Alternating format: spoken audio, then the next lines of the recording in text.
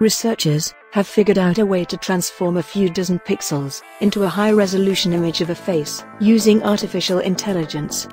A team from Duke University in the US created an algorithm capable of imagining realistic-looking faces from blurry, unrecognizable pictures of people, with 8 times more effectiveness than previous methods.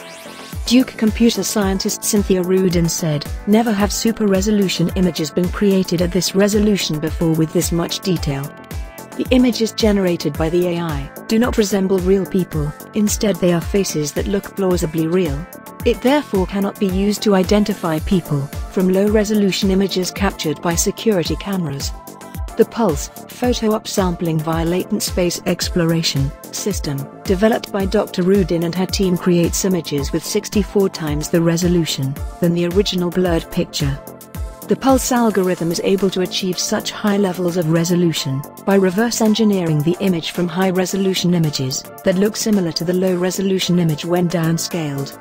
Through this process, facial features like eyelashes, teeth, and wrinkles that were impossible to see in the low-resolution image become recognizable and detailed.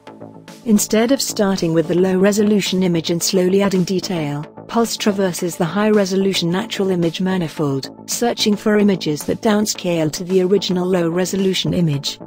She also said that their method outperforms state-of-the-art methods in perceptual quality at higher resolutions and scale factors than previously possible. The system could theoretically be used on low-resolution images of almost anything, ranging from medicine and microscopy to astronomy and satellite imagery. This means noisy, poor-quality images of distant planets and solar systems could be imagined in high resolution.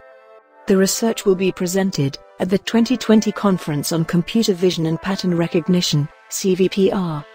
Guys, if you want to further explore the depth of this AI, then don't forget to check description box. Anyway guys, what do you think about this new research on AI? Let me know your thoughts down in the comments section, and don't forget to subscribe the channel and press the bell icon to get instant video notification. So guys, that's it for now. See you in next video.